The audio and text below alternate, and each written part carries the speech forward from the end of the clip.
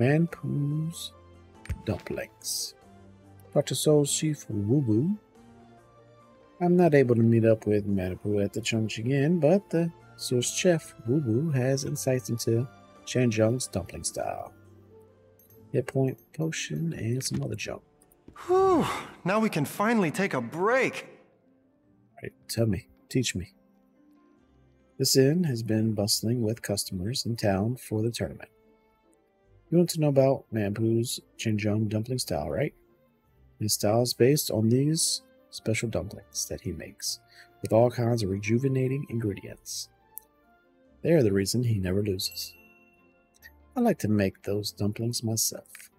There, you would? Sure, why not? Just bring the ingredients. Alright, get Manpo's dumpling ingredients. Receive black bellflower roots from Niren.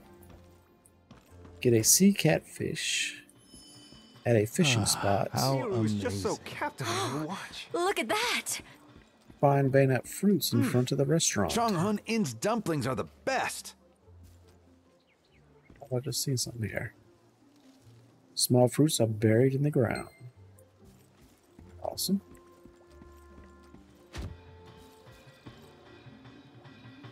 What's going on here? How peaceful. Festival begins in one day. Wow, this place is amazing. Come on. We're barely... Let's see.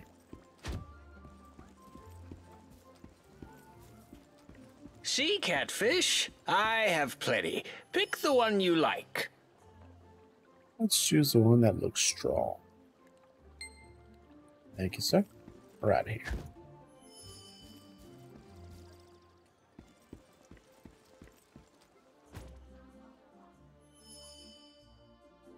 Right, Manpo sent you. I was very careful with his order.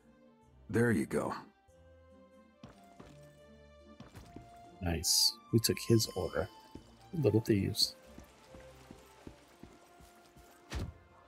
Gunga was the previous tournament's champion. Google gonna get knocked out.